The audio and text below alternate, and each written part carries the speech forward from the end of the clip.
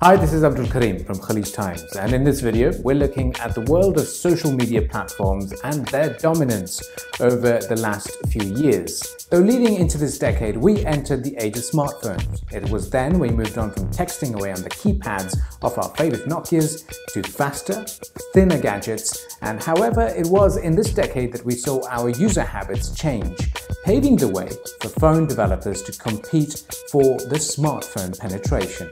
If we look at beyond the processor speeds and camera specs, it really is the apps and social media platforms that really got us hooked onto our gadgets. Let's have a quick glance at how social media has evolved. In 2010, we saw the launch of Pinterest and Viber. In 2011, we welcomed Snapchat, Google+, Twitch, and WeChat. We also saw Microsoft's $8.5 billion acquisition of Skype. In April 2012, Facebook announced a $1 billion deal to acquire Instagram, which at that time was only referred to as a photo-sharing app.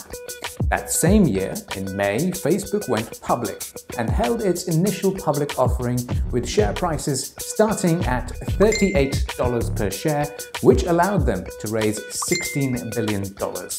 At that time, it became the largest technology IPO in US history. Let's move on to Snapchat. In 2012, Snapchat became the talk of the town thanks to the release of the 10-second video sharing option. The app that allowed sharing of multimedia messages that will self-destruct in about 10 seconds. From 20 million photos being shared per day, today, in 2019, there are 2.1 million snaps being shared every minute across the world and now stands at a user base of 203 million users. In the summer of 2013, while Vine skyrocketed in its popularity, Instagram joined the world of video sharing and allowed its users to shoot and share 15-second videos. They've certainly come quite far thanks to the long form of sharing on IGTV that we see today. For the gamers, 2013 was a great year as Sony PlayStation 4 and Xbox One entered the market. Both revealed sales of over 1 million units on the first day of their release. We also saw the launch of the portable gaming console Nintendo Switch, which was sold at a price of around $300 and is believed to have sold over 41 million units worldwide. In 2014, Musical.ly was launched, offering users 15 seconds to 1 minute lip-syncing music videos. 3 years later, the app had reached 200 million users, before being bought by ByteDance Technology Co. for $1 billion to remain in the public limelight as only TikTok that we see today. In February 2014, Facebook purchased the messaging service WhatsApp for $19 billion.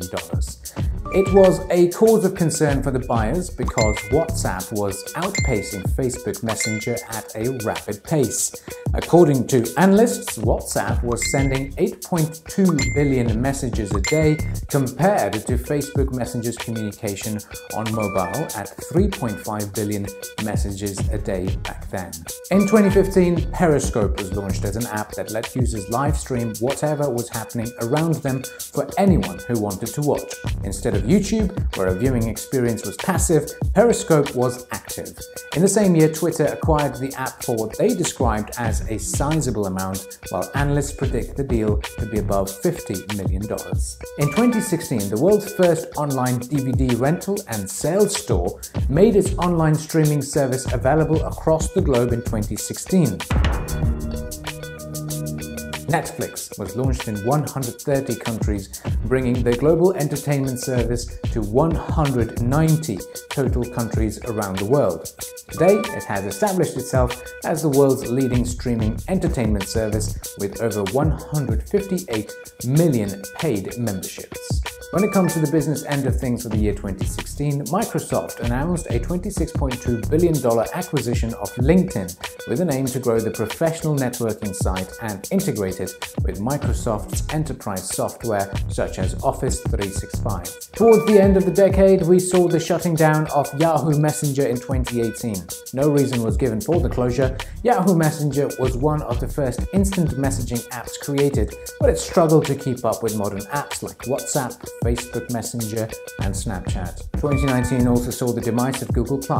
Its phase-out was largely due to low usage, and it turned into something of a security liability for Google with 2 significant data leaks. Google had also acknowledged that Google+ failed to meet the company's expectations for user growth and mainstream pickup. And these were our biggest stories of the social media world throughout the decade. Let us know in the comments section below about the type of apps you expect to be launched in the years ahead and the ones that remain your favorite at the moment. Thank you for watching. It's goodbye for now.